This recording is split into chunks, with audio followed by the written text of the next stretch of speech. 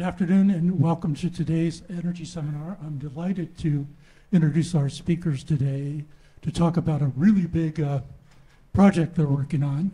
So our two speakers today are Margaret Cederoth, who's the head of planning and sustainability for the California High-Speed Rail Authority, and Ali Chehrehsaz, not bad, great. Who is the CEO of Statewide Energy that specializes in managing big projects, from what I've read, and this is a really big one. And they're here to talk today about the whole project, but really to drill down on where all the power is going to come from. I did read on their website that this project, when completed, will be the biggest single consumer of electricity in California, which is pretty big. That's what it says. Okay. So their topic today is resilient and renewable power for California high-speed rail. So Margaret and Ali, thank you very much for coming. Thank you. Thank you. Thanks. Well, thank you for that gracious introduction, and we are really pleased to be here today because we are certainly amongst a cohort of people who are poised to be taking fullest advantage of the high-speed rail system when it's in operation. And we love making sure there's good information out there around the project, what's happening on the project. And Ali and I specifically love talking to an informed audience of people about the topic of energy and energy systems and the renewable energy system we have planned to allow the system to operate entirely on renewable energy, which is, I think, a hallmark of being a mega project in California. So with that, I would love to give you a bit of background, just a quick overview of the project, because I can't tell you the number of times I talk about California high-speed rail and say, yes, I'm the director of planning and sustainability. And then the next thing that happens is people look at me and say, well, that project's dead, isn't it? There's nothing happening. So I want to give you a little overview, then we'll dig into some of the sustainability goals for the project, and then, of course, have a deep dive in renewable energy. So the mission of the California High-Speed Rail Authority is to deliver a fully functional, truly high-speed rail system to California. And when we say fully high speed, that means of speeds greater than 220 miles per hour. I think you all are very familiar with traveling around California. We are a large state. We are the fourth or fifth largest economy, depending upon what metric you're using on any given day. And we are one of the few major economies in the world without high-speed rail amongst our transportation network. And it is a pretty crucial tool for making some crucial distance trips. Kind of that 100-mile to 600-mile trip is most efficiently handled on something like high-speed rail. And you've certainly seen those types of, you've certainly seen this borne out in many countries around the world. So it's been a germ of an idea for a long time in California, and we have been actively planning and delivering it since a bond measure in 2008, which identified kind of $9 billion of seed funding to get moving on delivering the system, finish up design work and environmental clearance work. And that money was actually incredibly attractive and valuable and helped us to attract federal funding as well. So we've been putting those funds into practice in the Central Valley in construction, but not just focusing on that test track, which runs roughly between Madera and, let's see if this works. Oh, it does. Between Madera and sort of the Kern County border here at Poplar Avenue. I'm very curious of folks in the room who are from the Central Valley. Okay, 2. Fantastic. Can I just ask, where are you from? Sacramento. Oh, Sacramento. Okay, excellent. And? Fresno area. Oh my gosh, the epicenter of high-speed rail. Okay, so I'm a transplant. You can tell from my accent. I'm from Chicago, Illinois, but it's been my privilege to work on this project for the past 12 years. And I've learned a lot about California. And one thing that strikes me is how many people there are in the Central Valley, about 6 million people, and how much it will change California to spatially connect the economy of the Central Valley to the economies in the Bay Area and the Inland Empire and LA Basin. So this project is intended to do that. Again, 220 miles per hour. We're connecting San Francisco and Los Angeles with trip times of under 3 hours, which is embedded into our enabling legislation. And we are, of course, running this system on electricity, and our board committed us to running the system on renewable electricity. So if you take nothing else away from this presentation today, you know that we are in construction on high-speed rail, and we're focused on getting passenger service up and running by 2030, which is 7 short years, and we have a lot to do, but it's all in progress. So we have environmentally cleared more than 422 miles of the entire system, which is critical. The environmental clearance phase answers incredibly important questions about the alignment, where things will go, and we do enough engineering to understand the broad range of impacts. But then we take a deeper dive into much more detailed engineering work on other segments, including construction work on the Madera to Poplar Avenue section, which you can see in yellow on this. But we are not waiting just or only doing that investment in the Central Valley. Here on the Caltrain corridor, we've also provided about $720 million to help the overall, we'll double check that fact. We've actually provided a significant amount of funding for the Caltrain electrification project, and that allows high-speed rail trains to use the Caltrain corridor once we get to San Jose.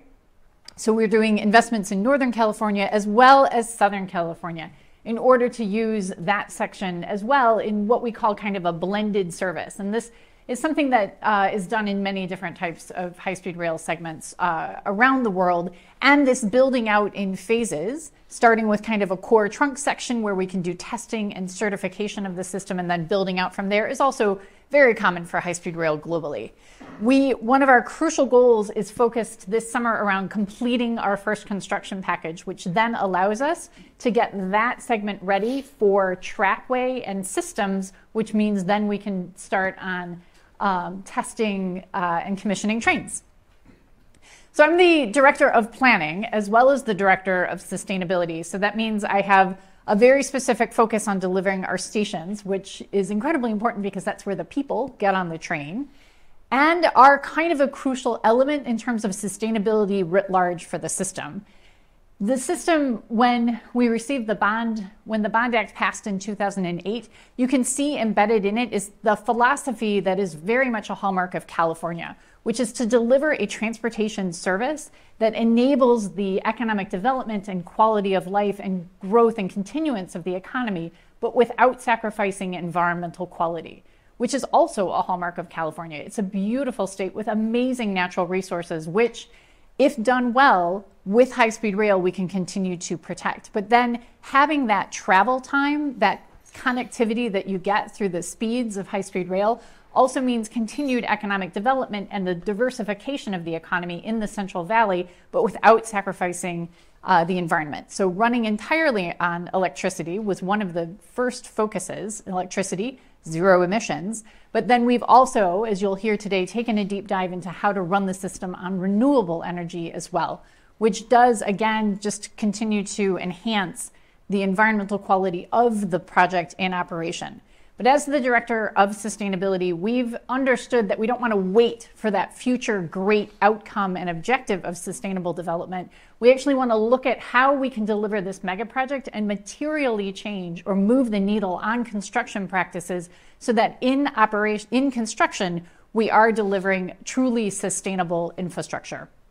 Our board has adopted this sustainability policy statement. You can see that we focus across environmental, social, and governance topics, as well as across all of the aspects of delivery, from planning to design to siting the stations, construction practices, and then operations and maintenance as well. These are a summary of some of the long-term objectives we want to achieve: reducing greenhouse gas emissions by mode shift from automobile travel, including zero emissions vehicle automobile travel and air travel, to high-speed rail. But then we don't want to focus on just that long-term outcome. As I noted, we've made a number of critical requirements in construction so that we are looking at and have already achieved some pretty notable aspects already, including reducing the amount of criteria air pollutants produced in construction by requiring cleaner equipment. And furthermore, engaging in offset activity, kind of direct sequestration activity, either through conservation easements or tree planting in urban areas as well as urban areas, so that we have a net zero construction emissions and criteria air pollutant emissions construction project writ large. And we're one of the only US-based mega projects, any project, to have that as a goal, which thankfully we have a really good bank balance at the moment. We've done a lot of really good work in terms of delivering those offsets and that sequestration activity. And then we're continuing to drive down the overall emissions we produced by making some pretty strict requirements for how construction happens. And I think one of the elements that isn't quite on this slide is maybe that social aspect, or the focus we have on making sure that the benefits are accruing to disadvantaged communities in California. We have a very strong focus on making sure that this is providing jobs to targeted workers, as well as some of the economic investment going to small businesses, which are engines sometimes of job creation in disadvantaged communities. This is quite a large graph. I don't think I've ever seen it this large before. But it's exciting to see. Everybody can spot that yellow trend line, which is the ever diminishing use of the types of equipment that have engines that are of tier 2 or lower or worse, is really how you want to think about that. This refers to the tier of off-road engine, so off-road equipment. It's a large construction site. We're a mega project, and we want to make sure that we are phasing out the use of these older pieces of equipment. I'm sure you're familiar with seeing a construction site and seeing the equipment belching sort of black smoke, and that is not what happens on high-speed rail. We've been very focused on using the cleanest available equipment, which is tier 4 or better. And you can see that overall, this shows you the usage of vehicles. We also focus a lot on what that means in terms of the air basin in which we're constructing. And it means our site is about between 50 and 70% cleaner than an average construction site. And that's pretty crucial for the people who are working on the site and for the communities adjacent to it. But we don't want to stop there. And luckily, we're in California, which means if we want to focus on zero emissions vehicle usage, we can, because there's a number of policy moves the state has made to focus on the usage and the uptake of heavier duty construction equipment as well in the zero emission space. So we've identified that I think about 50% of the existing carbon footprint of construction comes from people just traveling on the site, which makes sense because the site is 119 miles long. So somebody just doing a quick visit to double check what's happening with stormwater management, or even just going out to the sites, is driving a pretty heavy duty truck right now. But luckily we have quite a range of electric vehicles that are coming onto the market. One thing we've noted, and one thing that is incredibly important when you have the sort of market difference maker that a mega project is, we've set the expectation with the industry that we would have 100% on-road fleets be zero emissions by the time of our next construction package, which is probably going to be in the next year or two when we release that package and then go to construction. This helps reduce the carbon footprint of the project. This means we don't have to do offset activity. It means we're just reducing the actual emissions produced, but it's also critically important for the surrounding community, and as well as having a much more quality, quieter construction site. That is our focus. And then we've also focused on that larger scale of on-road hauling type activity, as well as off-road equipment as it becomes available. I think one of our key things is to look for an all-electric construction site as soon as possible. So that's a little bit about what's happening now. I'm going to turn to Ali, who is going to give you a very deep dive into what we've been exploring in terms of powering the train in operation, because we have made some strides in terms of using solar and batteries. Thank you, Meg. We'll switch. Well, first a round of applause for Meg. Thank you. Okay. Just so you all know, how many years have you been working on this project? 12. 12 years. This is a labor of love, many years in the making and many more years to go. And this is a very important job that Ms. Cederoth here has, appointed by the governor himself to be in this job. This is a ever-challenging project. It's a multi-decade long project. And I could not be even more proud to be part of this project with Meg and the team, to do the small portion of the job, which is figuring out how to power these trains with renewable energy. And that's what we're going to talk about. So this sentence up here is capturing one of the goals, one of the objectives of this project, which is to power these trains with 100% renewable energy. This is not a greenwashing campaign of buying carbon offset credits somewhere. This is not about going to buy power from another state or another location off the tracks and deliver the power and assume it got mixed in the wash and you are green. This is actually about physically talking about the word power, as we studied in physics books, and propelling these trains forward, utilizing renewable energy, primarily using solar, which is what we're going to talk about. A lot of context on this slide, but it's important to go through this. So you're seeing the map of the track. This is the Central Valley portion, as we call it. What you see on this map are about 4 or 5 dots labeled TPSS. These are the traction power substations, which is where the nodes of the electric grid connect to where the trains collect their power. That is also the location where we're going to have the solar and battery storage systems connect so that we can meet the grid, meet the train, have this tri-connection to make sure these trains can actually physically receive the power that's generated by solar on site to help move these trains forward. These stations are about 30 miles apart. A lot of work has gone into figuring out where to position these things, where does it make the most sense. A lot of collaboration with the utilities because we're working with them to bring the transmission line to connect to us here. The goal that we want to accomplish at these locations is to be able to supply sufficient amount of solar so the trains can operate, so we can provide backup power, and also start to change the relationship between the utilities and yourself. Traditionally, utilities provide power. We're all consumers of power. Now we're entering an age that you can actually generate your own power. With battery storage, you can do load shifting. You can do demand response. A lot of exciting programs that you can actually become a prosumer. You can send power back to the grid. You can actually support the grid when they're constrained to be able to take power from you when they need it. So what we're trying to figure out with this project is not just how to make sure the trains operate, but also how can we be a good provider of energy to the grid when they most need it. Here's a block diagram of what those locations look like. So at each of those dots, in a block level view, what you see here are generally those 3 components that come together.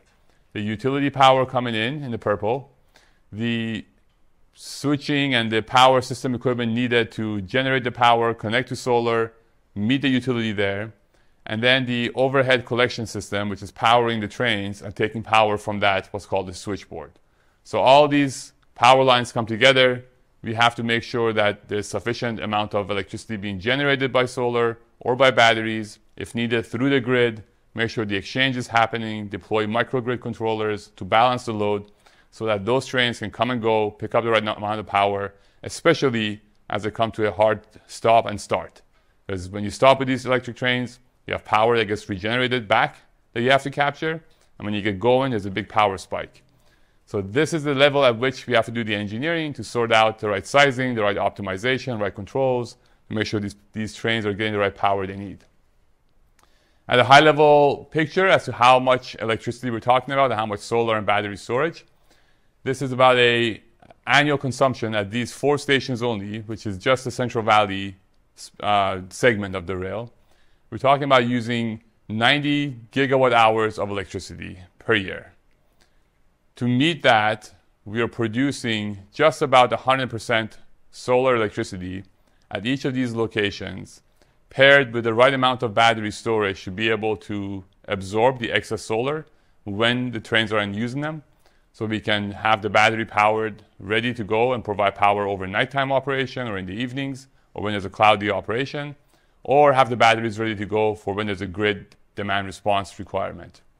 But in general, at the moment, what we're looking at is 62 megawatt of battery capacity. We're looking at 2-hour battery durations. These could actually extend longer as technology is evolving. We're finding new solutions as we go. And paired with 43 megawatts of solar. And as it was mentioned earlier on at the beginning of the talk, this will be high-speed rail, when it's all fully operational with all the segments, the single biggest user of electricity in the state of California. which is huge, because California, next to Texas, is one of the biggest electric users or electricity consumers in the nation. So being a single customer that draws that much power is a big deal.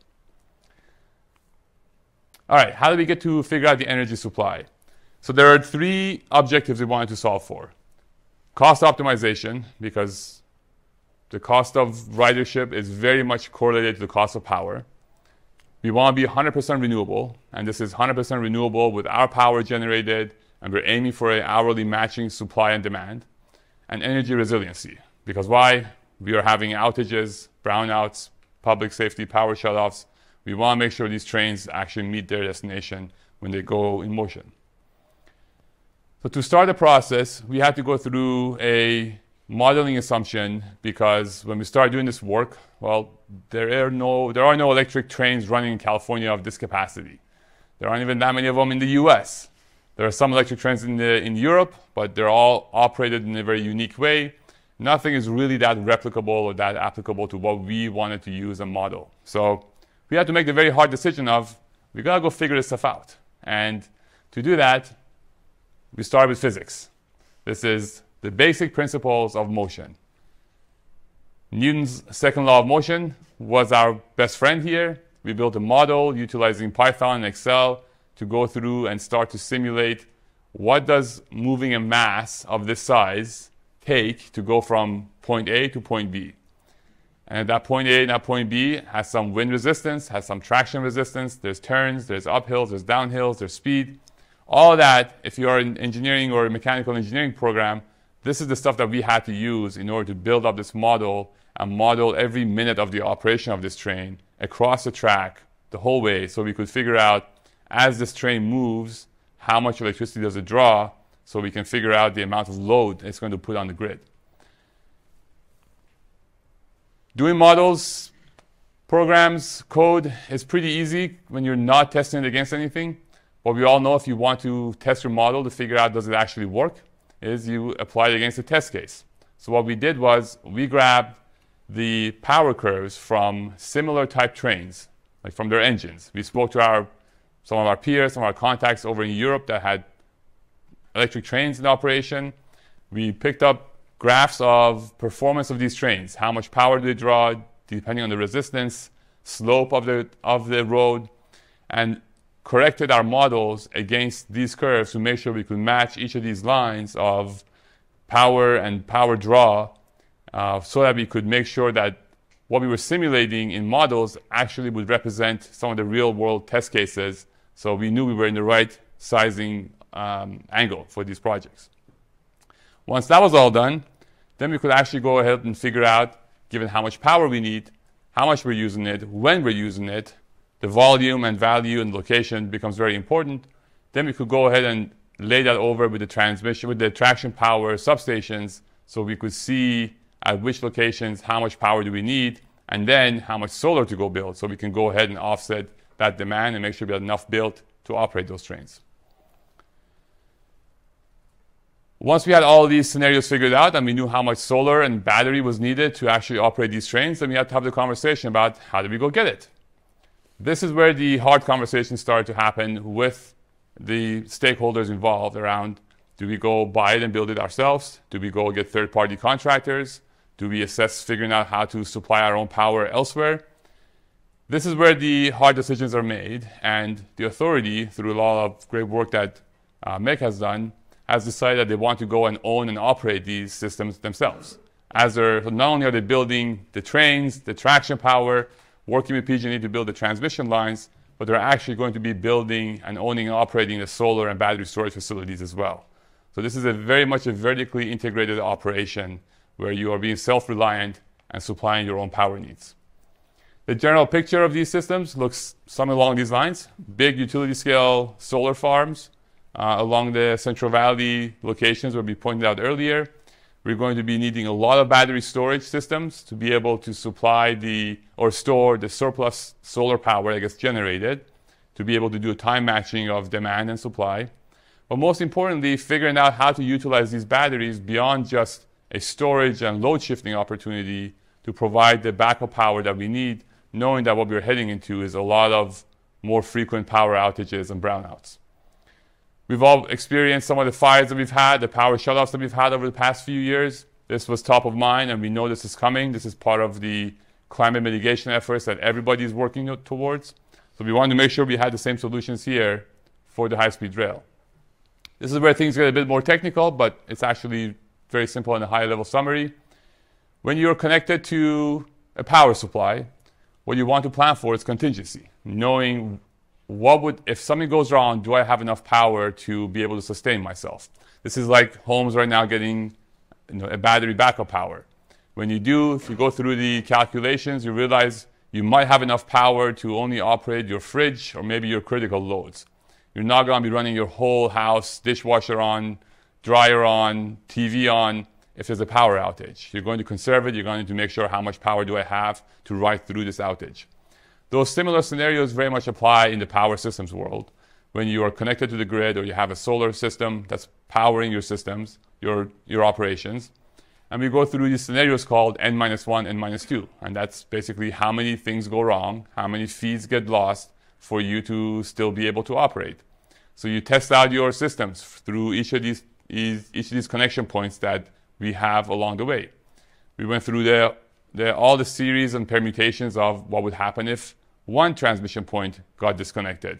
Do we have enough power with solar and batteries to still operate all of the trains? What would happen if two of them go down? What would happen if two of them go down in summertime when we have peak solar production? What would happen if it was in wintertime? So all that math had to go through for us to come down to a summary result, which is very impressive given that everything we simulated tells us that we can power these trains 24/7 with these systems. And even if we have the worst case scenario of a failure of all grids, N-2 event, in the winter months when we have the lowest production, we can still safely operate these trains.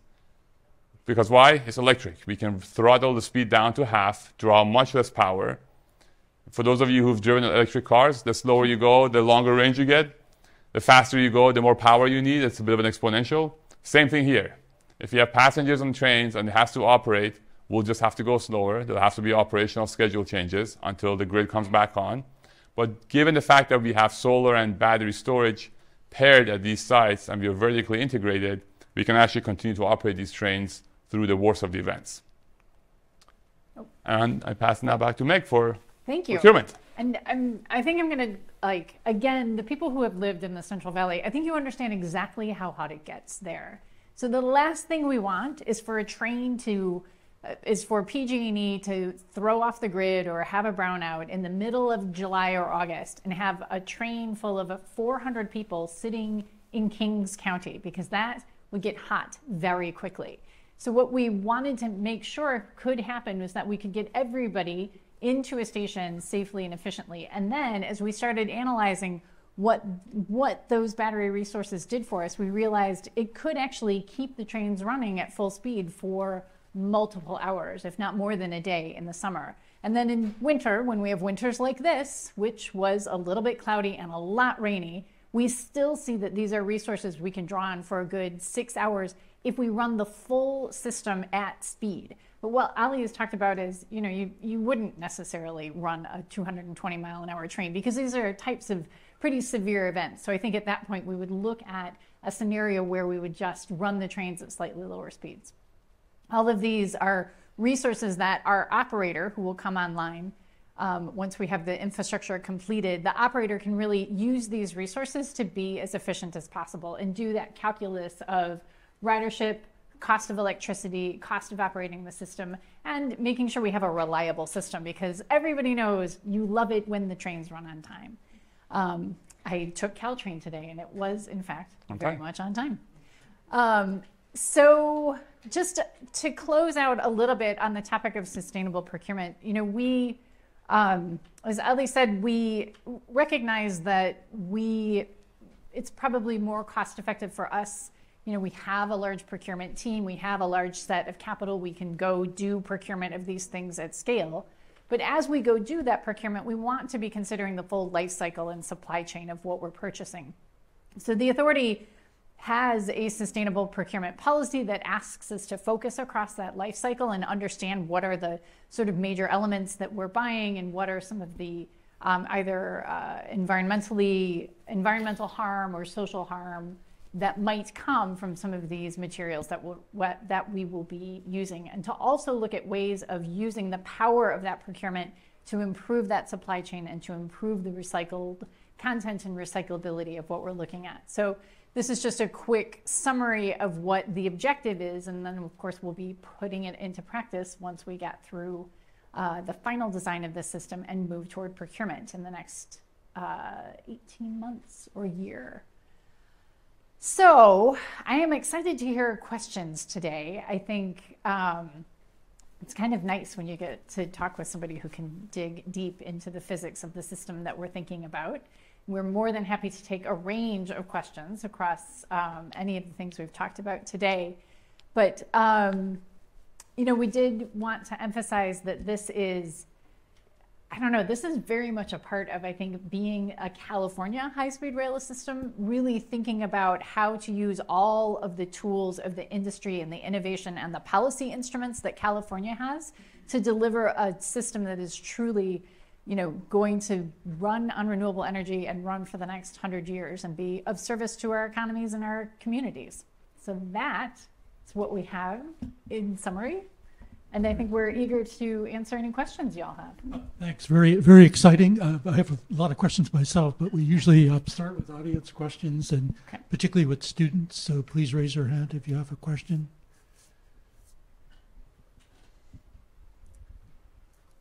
I love it. We've been that informative. No questions. Okay. All right, there you go. Wow, that worked. I remember that. That was a good trigger, huh? Hello, thank you for your time. Okay.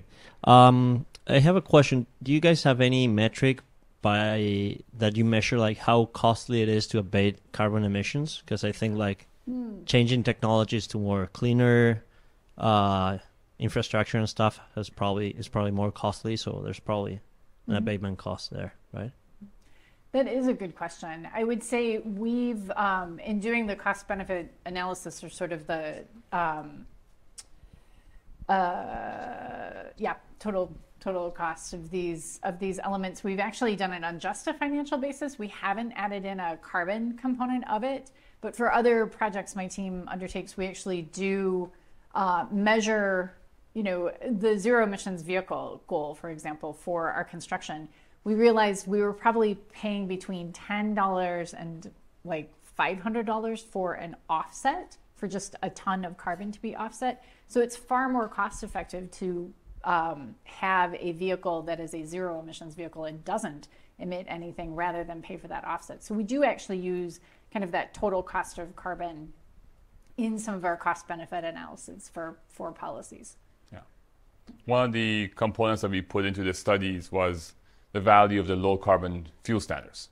Oh, yes. Which is essentially a credit towards those that operate or buy vehicles that are zero emission. That's largely how, for example, Tesla makes a lot of their revenues, because they are essentially allowing other companies to buy their LCFS, low carbon fuel standard credits that they get, which is like carbon credits, similar type model. The interesting thing about that is when you project into the future, if we're right, if we do all of our works right, the value of those credits should go down to zero, because our goal is to decarbonize the grid. We want energy abundance with renewables. And so at some point in the future, call it next decade or so, we want those credits to go to zero. And that's our goal. We don't want to be relying on those credits. We want to be operating in a world where the standard is what high-speed rail is doing, 100% clean energy supply for your operations. So while those will come into effect, and I'm sure it will be the right thing to do to be able to generate those credits, but over the long run, we want to make sure we're just operating on what we have. And the benefits will be coming from, I would say, sources that are not really that easy to calculate, like noise abatement, right? For those of you who've operated or been on Caltrain, it's a lousy machine. It's loud, right? Like it's not quiet, it vibrates, and imagine riding that for 300 miles. But doing that in electric, it's like going in an electric car versus a diesel truck. That rattling actually tires you out. It has health effects. the noise that it brings to community. I used to live on 4th and King. I was just telling the story. Yeah. Those trains, they hum all night. They're loud. But when they're electric, they don't. Those benefits are stuff that you can't calculate. There's no credit for it. But we're going to bring it. Okay. Hi. Thank you for being here. I really enjoyed the presentation. It was really informative and engaging. I had 2 questions. One of them was, did you guys investigate the application of regenerative braking technology on the high-speed rail? And then also, you've discussed a lot about renewable energy and how that contributes to carbon reduction. But I was curious, because this is such a heavy concrete project, if there was also a lot of innovation in how to reduce the embodied carbon of the concrete that you laid down.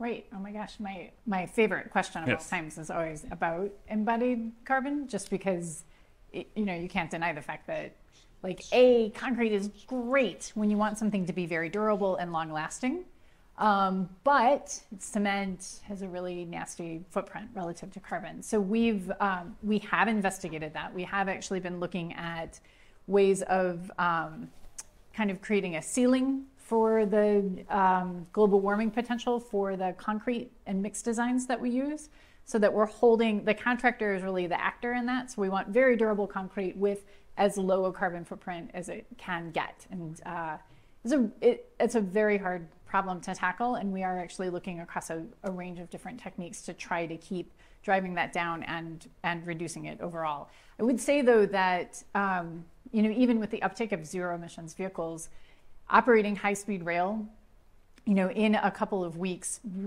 eliminates the footprint we created in production. And I recognize there's a lot more we could talk about with that, but we'll leave it at that for the moment. But always happy to dive into that topic in detail. And we're also looking concrete, the copper wire, across a number of the different materials that we're using to deliver the system overall.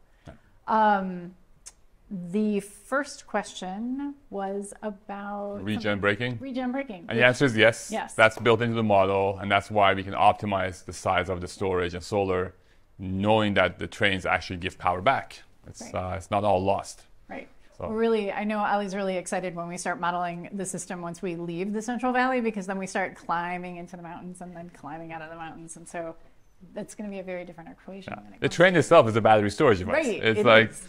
You push it up the hill with electricity, and it gives you electricity back on the way down. Right. So. Hi. Thank you so much.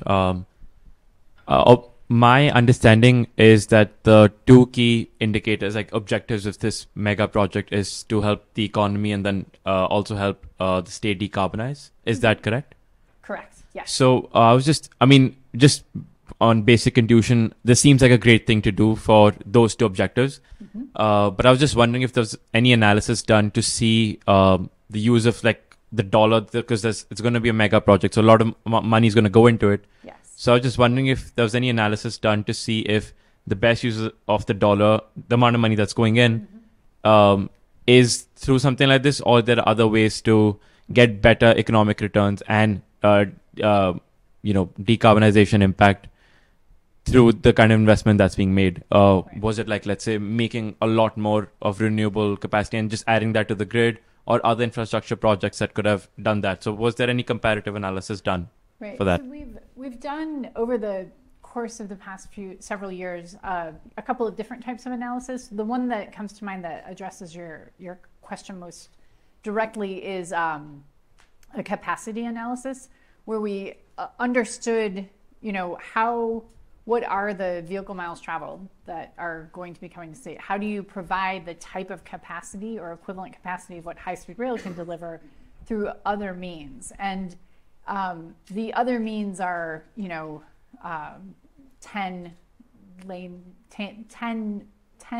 lanes of, 600-mile roadways, which is ridiculous. The state of California would never be able to get that environmentally cleared, or the equivalent of 3 new runways at each airport. And again, our airports are really difficult to expand. And so when you look at the need to fulfill that transportation objective, high-speed rail is incredibly cost effective. I think that we've also analyzed, the state looks at its carbon footprint, 40% of it is transportation. And so this is one of many instruments that the state wants to use in terms of decarbonizing the transportation sector writ large. And then, of course, there's other elements, like we need to focus on the grid. We also need to focus on our industrial sector as well. So in terms of looking at transportation, it's an incredibly powerful tool and much more cost effective than other means. But it's a good question. Okay. Oh, okay. I don't know if this one's live. Is this live? Yeah.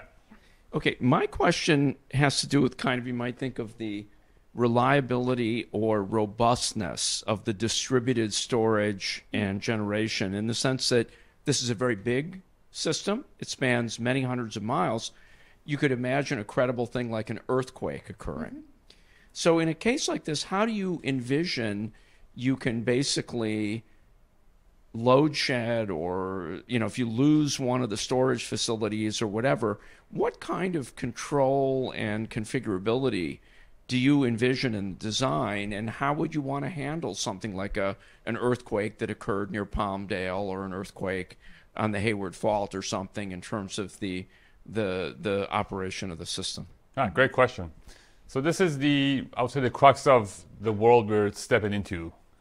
Historically, the power grid, which is a great invention, it is about 100 years old. It's very much as I mentioned, a one-dimensional relationship. Like, we had big power plants, nuclear, gas, coal, try to operate them as steady as possible, respond to loads that consumers had. As we are stepping into a world where we get to actually, as consumers, produce our own power, we need to figure out how to interplay that power that we generate, the load that we have, with the grid that we are connected to, which is part of the economy that's built upon the state, and operate in a smart way to make sure we can load balance the right way. Because if we don't, then you'll have problems like curtailments, like shutoffs, like nuclear plants tripping off, which is disastrous. So how we go about solving for this problem is, when a trigger event happens, whether it's an earthquake or a flood or power shutoff due to some heat event, that sends a signal to the microgrid controller that you would have at your solar and storage facilities. Based off of that, you will know the amount of load profile that you're trying to supply. And if there's a mismatch, the microgrid controller responds by either self-curtailing or discharging the batteries, whatever is needed, to make sure we supply the right amount of power if, for example, the grid connection is not available. So that smart connection, managing your generation to smart load, is how we're going to navigate this next phase of the power grid and the world we're going towards.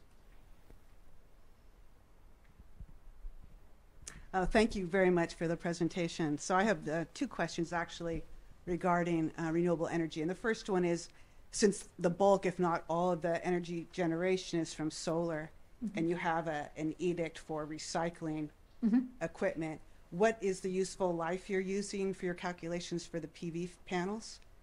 And then the second question is, what sort of considerations or analysis was done regarding the use of wind energy? Very good. So for the solar panels' useful life, they're typically warranted for about 30 years. So that's historically what you model. And the degradation curves for those are very much available and proven. So the amount of power generally solar panels produce every year degrades by about 0.25, 0.5%. So those are all modeled into the overall life cycle of them. Typically, though, what ends up happening is 10, 15 years down the road, we expect technology to improve, things to get better, and the cost of new installation for retrofit, if things break, you replace them with newer panels, and off you go. And that's a very much a typical process in the industry, even today. You recycle broken old stuff, put new ones in, you end up getting a lot more power per square footage because efficiency of these technologies go up. As far as wind energy goes, that was not part of the modeling for generation, or at least I wasn't involved in that. No, and I can say why, right. Which is one of the things that maybe we glossed over in the presentation. So I think everybody's familiar with kind of how we divide land in the United States in these nice 160-acre parcels, and I think you're also very up on physics, and so when we're moving something at 220 miles an hour, we go in a very straight line or a very wide curves. And so what has ended up happening is the purchase of these large parcels and these kind of well-configured square parcels that are proximate to our traction power substation. So first we had land, so we were like, this is a great asset that we can use for energy generation. The problem is our safety and security team has highly discouraged us from having wind turbines anywhere near the high-speed rail line because they are worried about, there's some like artful phrase for when a wind turbine degrades or shreds a blade. Yeah. And so that was one of those, it's interesting when you are trying to implement some of these goals because you think, oh, well, what a great idea. And it's an incredibly efficient form of energy production. And our safety and security team say, yes, but we don't want a wind turbine hitting the catenary lines or running into the train or fouling the tracks. So you don't own property distant from the alignment. Exactly. Exactly. Yeah, I have two questions. One is, have you modeled the participation of solar and storage in the electricity markets and how that kind of impacts the cost benefit of those resources? And then the second question is, what is the status of your work with CAISO on interconnection? Because we know that's a big issue in terms of timeline of getting a project off the road. Yes, absolutely. So yes, to the first question, did we study the interplay with the grid? Absolutely. There are multiple threads. I briefly touched on it on the procurement side of should we go be a retail consumer and generate power behind the meter or other approaches, or you can become a wholesale provider of power yourself. That was a whole study, whole assessment, and it made more sense to partner with the utilities and be a retail consumer that you get to self-generate, taking advantage of net energy metering, for example. Mm-hmm. And with that, we get to the interconnection side. The interconnection application for the solar projects will be going in with the procurement cycle that's coming up in a few months. The load connection to the grid, where we want to get let's basically notify the utilities, hey, this much load is about to come online, let's start studying that. That cluster study is in the way right now. So we will be within the study period for about 6 to 12 months. But PG&E has so far signed up and wants to be a partner and build the transmission line to bring it to the sites and meet us with the solar generation. Right. Like CAISO understands what we're doing. So. And CAISO is very much in the loop, yeah. Hello, and thank you for the presentation. So 2 questions. One is actually partly already responded to by Ali. So the first question is that what were the specific issues, maybe I'm ignorant, pardon my ignorance, what were the specific issues why this project has been delaying for so many years and how those issues you see unfolding in future? So how does the future look like? And the second that Ali pointed out, procurement of the electricity, I just wanted to understand if we can get some more details on how that decision was made, that you become a retail consumer of the energy, or because you have a stable source of electricity demand, and then probably it makes sense to set up your own units also. So it might have been, as you have pointed out, considerable debate on that decision, and if we can get some material on that, how that decision was made. Thank you. Right. Absolutely. Do you want me to take part 1? Yeah, please. Okay. So great question. And, our CEO has been incredibly transparent with sort of our legislative oversight body, as well as generally the state of California, that we received these federal funds back in 2008, actually 2009, and then another large grant in 2010, which is fantastic. It is fantastic to get a federal partner to help us deliver high-speed rail in California, and not just have it be all about the state of California providing the funding. But with those funds came a spending timeline and a requirement to get to construction as soon as possible. And in our grant application for those funds, we actually identified 4 different corridors where we could get started. The federal government said, you know what, focus on the Central Valley. At the time, it was kind of lagging behind the rest of the economies in terms of recovering from the global economic meltdown that happened in 2008. So we were asked to focus on the Central Valley. We were asked to get those funds going as soon as possible. And our strategy at the time was to use a design build delivery method. Unfortunately, the procurement of the right-of-way took much longer than one would have wanted or planned.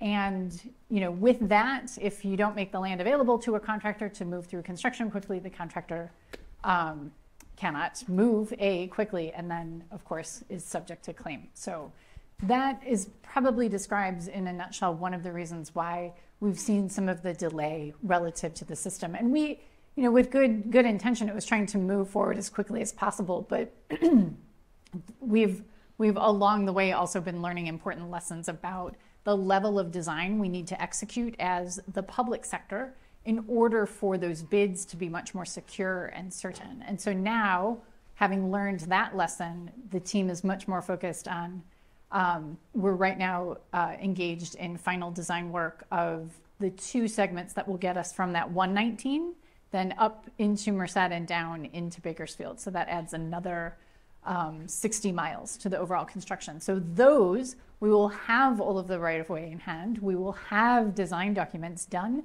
before we go to construction. And that, ironically, though, those steps all add time to project delivery, they also add a lot more cost certainty, and for us, I think a lot more time certainty as well. Yeah, and I'll just add to that, building big projects is hard. It's an ultra marathon. You gotta enjoy the journey, because in a democratic process to actually build a public project like this, you have to go through a lot of hurdles. Like clearing it right away, that just sounds like a few words, but it actually means like lawsuits you have to fight against endangered species. Clearing utilities. Clearing utilities. Like you would be surprised as to how much work you have to go through to want to do good things here. And there's a good book I recommend reading about the history of BART, the Bay Area Rapid Transit, which talks about what it took to actually build that system and how much opposition it got and how many times it was pronounced dead before it actually got built. I think the high-speed rail will be another one of those stories. What was your second question? It was about power. Yeah, so that there's a lot of details we can take that one in. So considerations there are, building the rail, operating trains is big enough. Building solar and powering is another big thing. Becoming either just a retail customer or versus a wholesale provider is a whole other thing, and there's agency related to that. In California, we live in a regulated, re-regulated power markets, and there are a lot of considerations around if you want to become a load-serving entity, as in producing your own power, selling power to yourself. There are cost benefits, pros and cons to that, that were studied versus can we be a retail customer of power from one of the regulated utilities. So we went through this whole process. There is political, there is legal, there's commercial applications of it or considerations that had to be made. And we decided on the retail side. One last question, Green Hat.